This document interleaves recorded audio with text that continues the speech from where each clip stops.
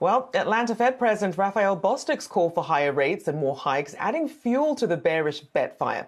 But our next guest says not to be tempted to bet against the markets as a whole, but to be selective about sectors. Joining us now is Ben Emons, Senior Portfolio Manager and Head of Fixed Income and Macro at NewEdge. Well, good to have you back on the show, Ben. We know the mantra, don't fight the Fed, but you're saying don't fade the Bostic. Break down that argument for us. Yes, indeed. Don't do that because, there's a lot of people out there that make the bearish bets purely on the Fed, and meaning the Fed may have to continue a bit further with rate rises, and then it should just simply bring valuations all the way down again. Now that interest rates have an impact on valuations is clear, that we've experienced it over the past year. The stock market had to digest a different Fed policy than we were used to over the last decade. But we're in an environment now where it looks like the economy is having, again, resilience.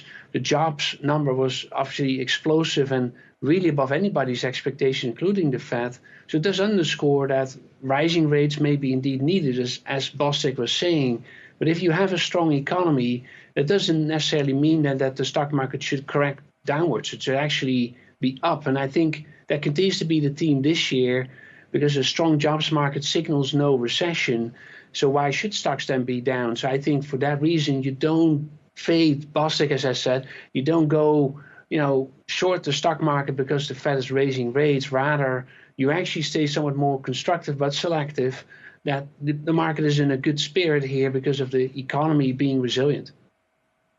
And fade, just in case people aren't sure, means to take a contrarian view. But we know that Bostic told Bloomberg, at least, that he does expect a higher rate than projected. It could be an extra 25 basis point hike. It could be a pause and then a hike. They even said not taking really a 50 basis point hike off the table. But he does support the downshift that the Fed is on. What is Powell going to have to say today to really perhaps get things back on track? Because once you mention disinflation more than a dozen times in a press conference, markets hold on to these things. And that's for sure. And I really agree with you on that, is that, the moment he mentioned that word disinflation, it was coming from Powell himself as an official confirmation that the Fed now really believes that the economy is experiencing disinflation more consistently from here. So that message is in the market's mind. And that is connected with that there's another view in the market that thinks, okay, if you are in disinflation, you do not have to hike that much anymore. If anything, you may be able to cut rates. Now, that too has changed since the jobs number. And I think that too is what Bostic was alluding to, is that, no, we cannot really cut rates, but we are in an economy where if we have strong job growth, we may have to raise rates several more times to then get to this outcome that we do end up with inflation being more moderate than what we've seen last year. So Powell has to thread that needle today in this conversation with David Rubenstein.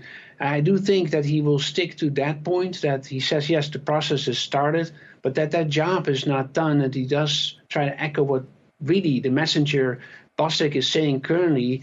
You cannot really cut rates. You have to continue to raise rates several more times to get to a rate that does lead you to a more consistent disinflation from here. I think that's what he may emphasize today.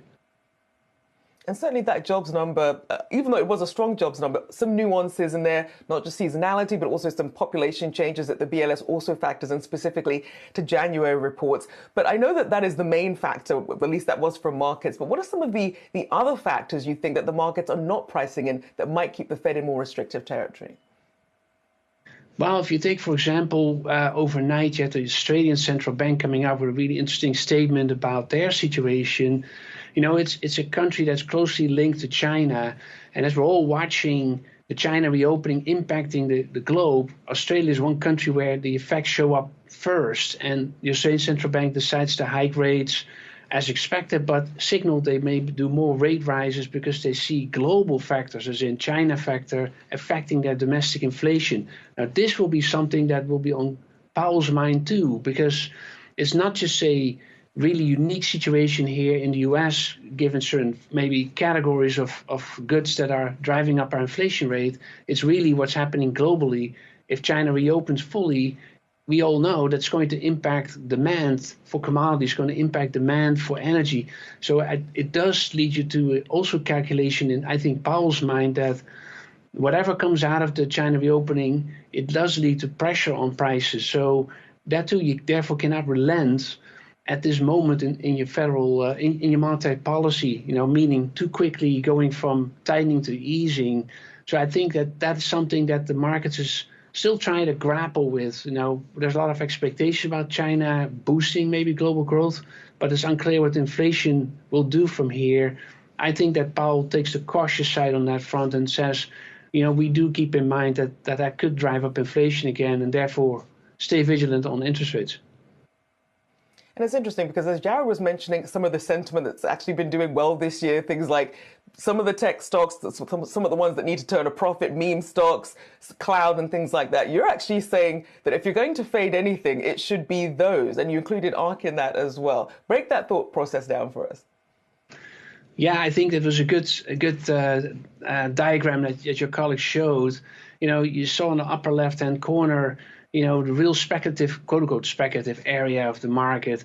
And obviously that had done really, really poorly last year. And as people get excited about, hey, the economy may not be in a recession or other thoughts about the Fed may move to easing, whatever their reasoning is, the money came off the sidelines and found its way into the segments that you highlight in that upper left-hand corner, which meme stocks, Bitcoin, and ARK Innovation. Now, these could be good investments long-term, but we also have to keep in mind that those are really liquidity-driven type movements that we're seeing there, as in money that was parked on the sidelines comes into these sectors first. And I think to an extent, as the money also went into China ETFs, it spilled over into that speculative sector there too. So I say, if you think about fading this rally, which seems a narrative out there, I say don't fade it because of the broader rally, given that the economy is not in a recession. But if you do want to take some fading, so to speak, then you may look at that speculative area. I mean, if you're up 30-40% already at the start of the year, right, some of that's quite high returns, I think, to start with. Indeed. We see investors really still trying to search for some sort of direction and at least try and get off the sidelines, but with some caution here. Ben Emons, the Senior Portfolio Manager and Head of Fixed Income and Macro at NewEdge. Well, thank you for joining me.